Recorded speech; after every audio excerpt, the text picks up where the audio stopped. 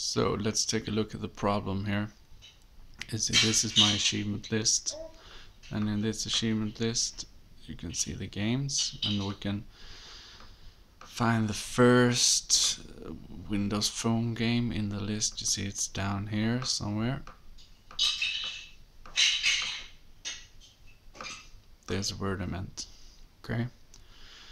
And the next one is Abyss and Brickwood Mini. So there's the reference point.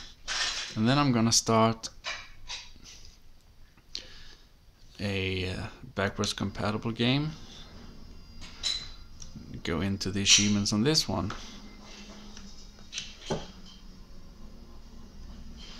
And here you see More Brain Exercise, Isle of Milo,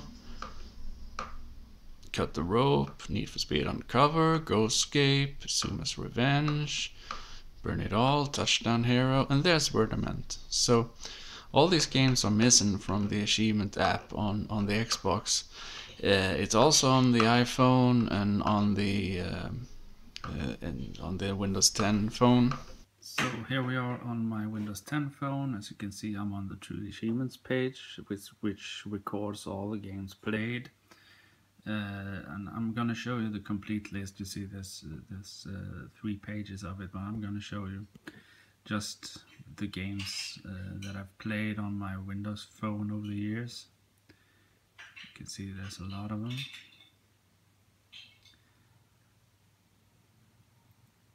Here you get the point. And the three more, we're gonna go to the last page. You can see there's a lot of them.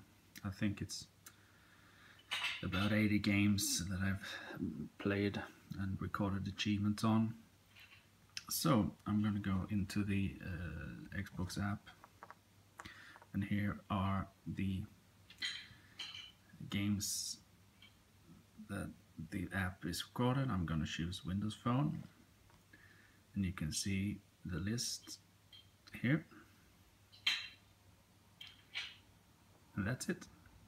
There's no more games. That's all there is that is recorded. So there's about 60 games missing from the achievements list. And the funny thing, if I choose Windows, here's a lot of games coming here. I've never played a game on the PC. I get it. They're available on both, so it's recorded that.